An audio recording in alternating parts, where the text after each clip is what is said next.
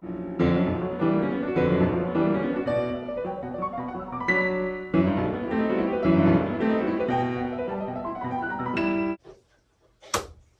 evening, YouTube. My wife went out dancing, leaving me home alone with the kids, which means I have to find something to fix in the house or else I'm going to start getting twitchy.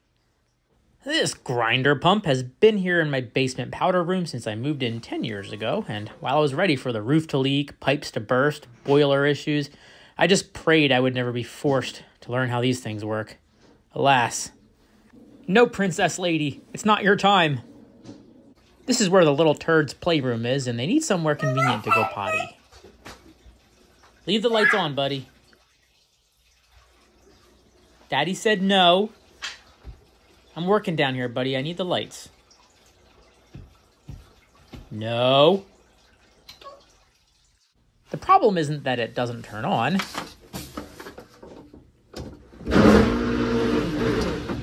The problem is that it doesn't turn off. I have no idea how these work, but it can't be that complex, so I'm just going to relax, squat down, and take a good old-fashioned look inside. The tank doesn't have to come off, but I have a feeling I'm going to wish I had.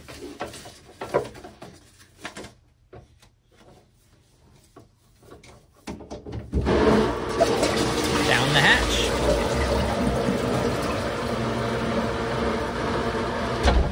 Nice to flush some fresh water through there before you take it apart. There are Robertson screws in my American standard toilet. Those wily Canucks. Quebec, Ontario, BC, Alberta. In that order. You just gotta hold the screw still while you crack the nuts loose. Your nuts should be snug, but not super tight. It's just a rubber donut seal between the tank and the bowl, and all the nuts do is keep the donut compressed enough to not leak.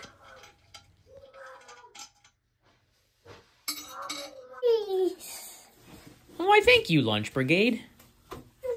I need to take the poopy shredder apart. Can you go play trains, please?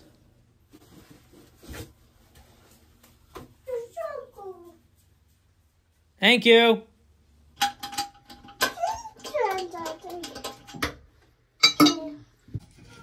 Almost forgot the water supply line. This is what fills the tank, and it's also where you tee in your cheap Amazon bidet and change your life. Imagine, consequence-free Taco Bell.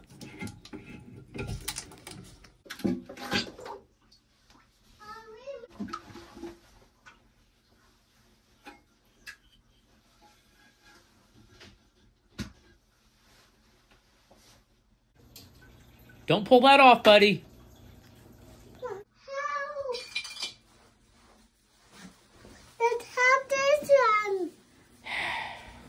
See, when you pull this one off, the other one falls in and then it doesn't stick to the magnet, see?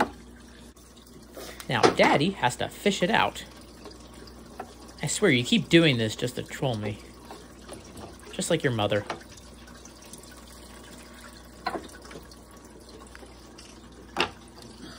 Yay! What do you say? Take it, Daddy. This is where the honey gets pumped out to the sewer pipe, and there has to be a check valve downstream somewhere. Otherwise, I don't know how you would disconnect this without sewage draining back into your basement.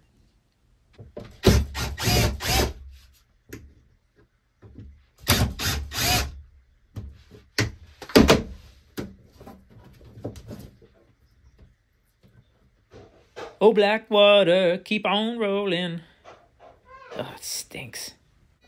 Hopefully this is just a little hose back draining and not my entire septic tank. Otherwise, gonna need a bigger bucket.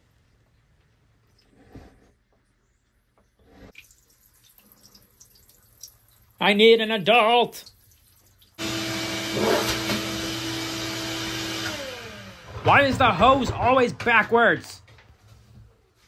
Poorly labeled piece of shit.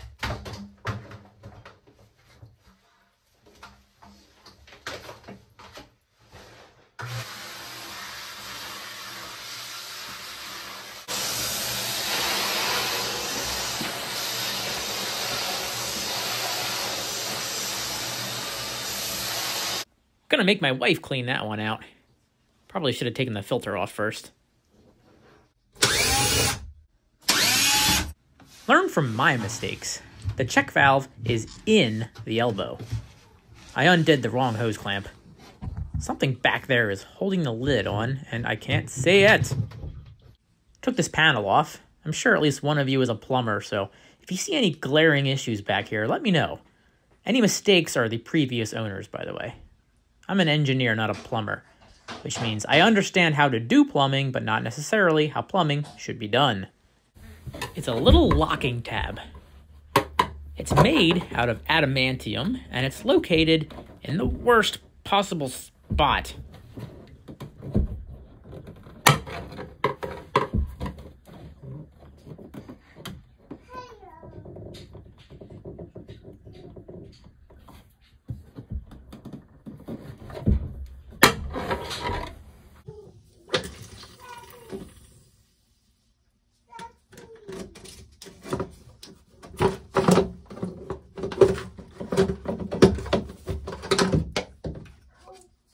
Gross. Who needs gloves when you have copious amounts of bleach? Want to come see the poopy? No! No! What are you holding? No! Here's the macerator, and here is the float switch. Doesn't actually smell as bad as I expected, but the visual is something else. I am not nearly hot enough to put this on the internet and get away with it, so I'm gonna disconnect the sink, shower, and toilet drains, undo the anchor screws, and take this at back, and shoot it.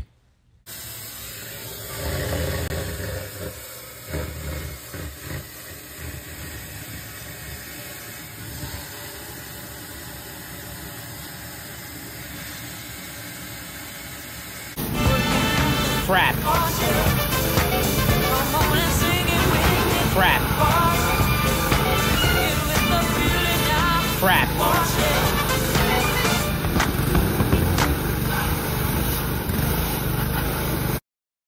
Alright, finished fertilizing my lawn, and I think it's clean enough to show uncensored. Like I said, macerator pump and float switch.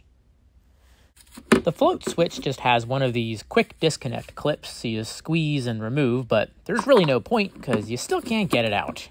It's wired directly to the bowel blender, so we're going to take the whole thing out as one assembly.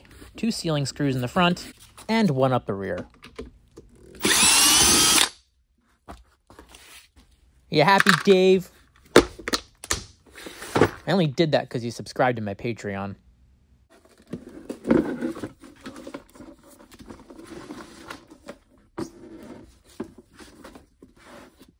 So it's not a float switch, it's a diaphragm switch.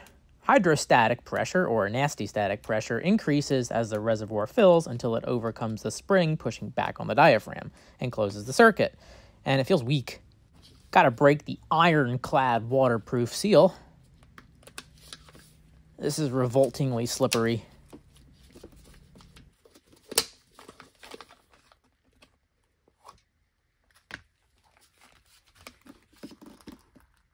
So that's what the diaphragm pushes on, and when it's done pumping honey out, the hydrostatic pressure drops and the pump turns off.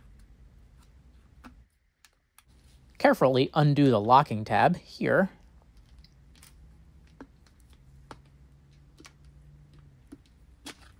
And the one on the other side. Then go back and undo the first one again. Repeat ad nauseum until you break out of the matrix and get both unclipped at the same time.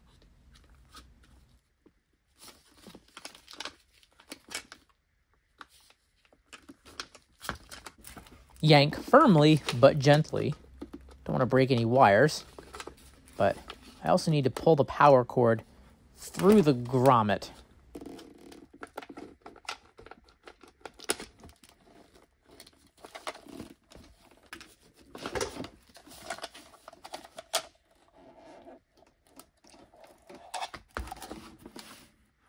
Here's where they hid the start capacitor for the pump motor. If yours isn't running, but it hums and buzzes, and you'd rather deal with poop than spend $850 on a new one, this is a cheap thing to try.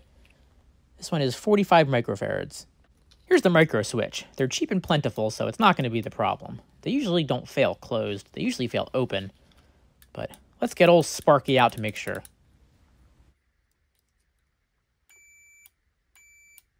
As expected. Never that easy.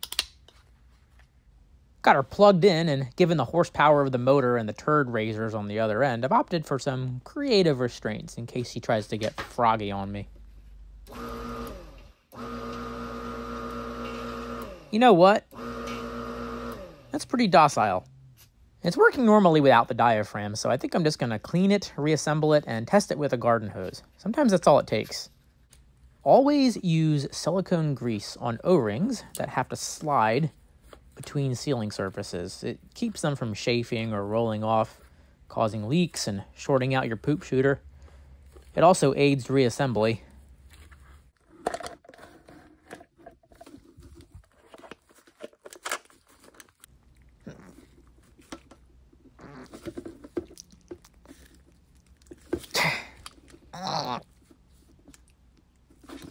Hold on, let me go have some spinach.